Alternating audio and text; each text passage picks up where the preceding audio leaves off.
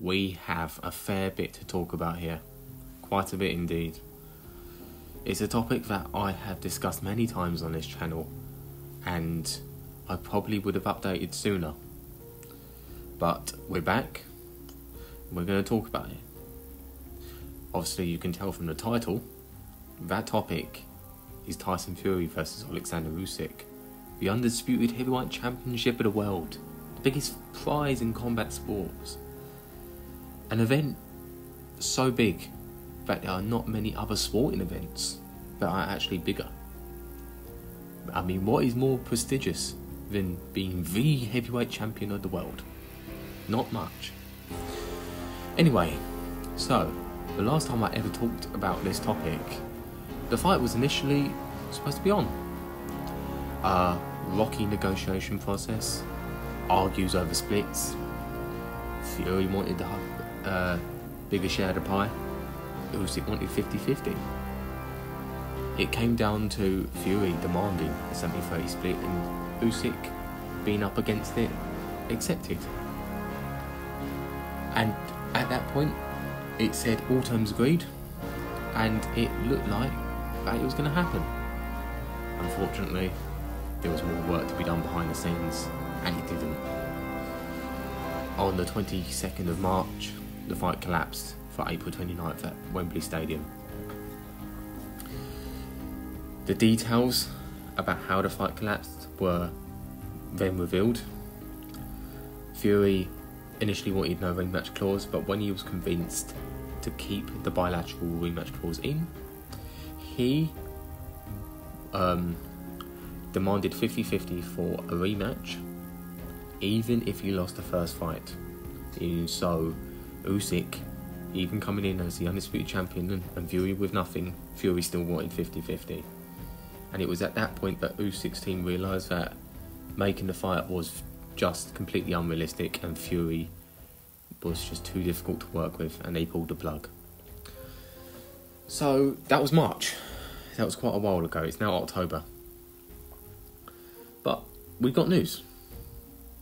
You know, behind the scenes there was rumours that discussions for the fight to take place were still ongoing.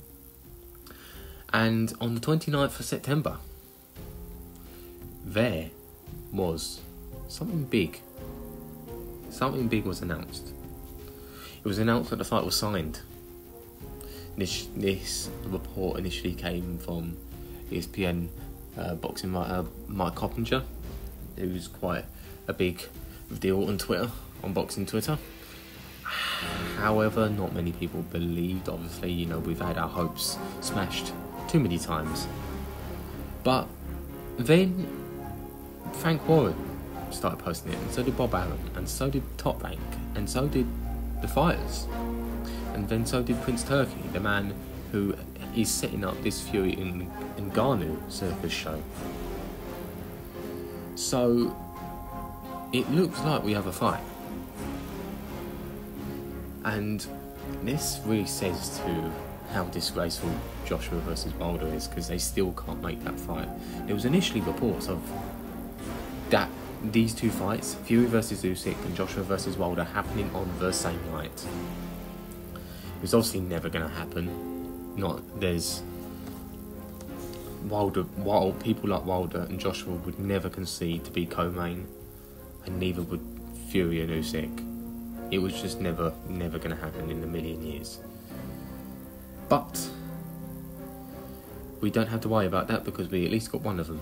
And we got the more significant fight, we got the higher level fight, we got the fight for undisputed. Fury versus Usyk. That's all I really wanted to talk about.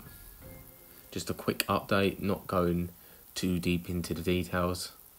Apparently, it will happen in the same venue as Fury versus Ngannou. You know, the Kingdom Arena in Riyadh, Saudi Arabia is apparently what the venue's called.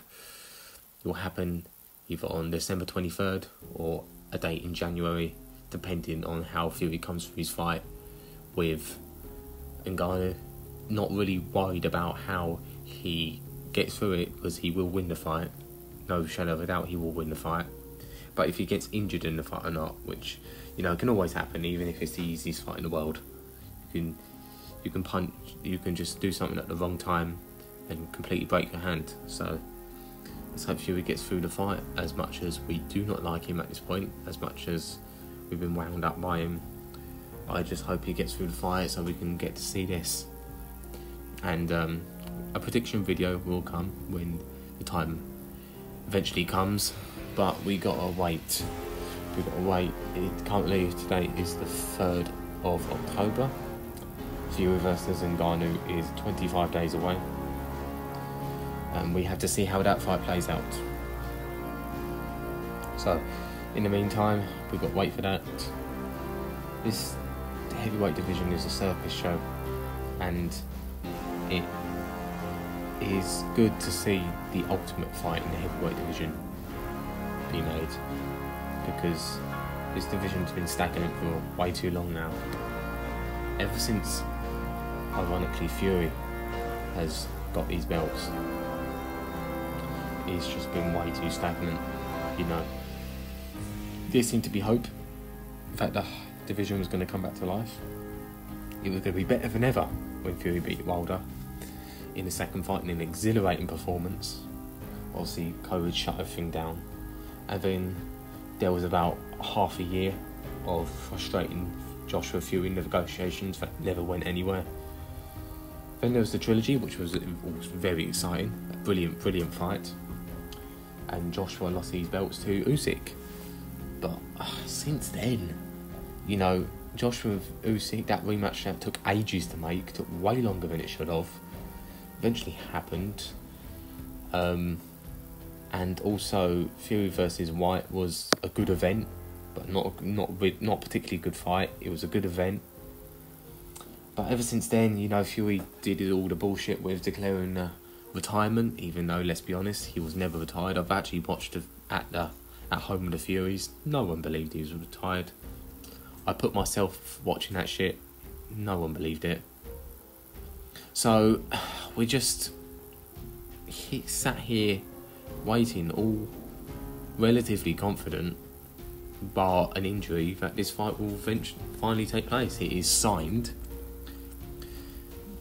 Bob Arum has stated that Oleksandr Usyk is and will be at the fight. He will be sat ringside, and the official fight date will be announced as soon as Fury comes through the fight with Ngannou. So let's enjoy this. It's a fantastic fight. We cannot wait. None of us can wait. It's the most historically significant fight in a generation. It's the biggest heavyweight fight in decades. And it's one that we simply cannot miss. It's the biggest fight in boxing. It's the biggest fight potentially since Mayweather-Pacquiao. And we deserve fights like this. We've got a fair share of great fights over the years. And this year, in fact, you know, we've got Stephen Fulton in a way. We've got Spence Crawford finally. And we're going to get Fury versus Usyk. So, props to the men for making it happen. Most people's hopes were completely annihilated when the fight collapsed in March, and people said it would never happen. I always held out hope that it would happen, just as long as the purse was right, and once Saudi Arabia came back into it, it would happen. The fight, in hindsight, was never really a possibility. It was always going to be a long shot to make the fight in Wembley, because there simply is not enough money. And they nearly made it work, but there's just not enough money to be split, not enough money to be chucked around. And that's what it came down to. But we're getting it now, and I'm going on way too long, and I probably need to go now, so I will see you very soon. Bye.